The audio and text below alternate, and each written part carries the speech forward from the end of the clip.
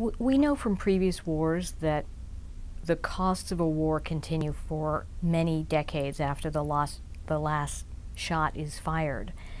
The peak year for paying disability benefits for veterans for World War I was in 1969. That's more than 50 years after armistice. And the peak years for paying World War II veterans were in the 1980s.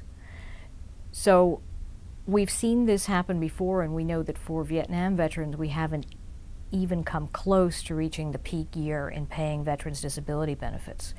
But in these wars, in the Iraq and Afghanistan wars, these same long-term costs that we've seen in previous wars are not only going to occur, but to a much higher extent, because we have had a much higher utilization of health care, we've had much higher claims, we have had longer tours of duty, we have had far more approved claims and far different kinds of injuries with better survival rates than we've had in previous wars.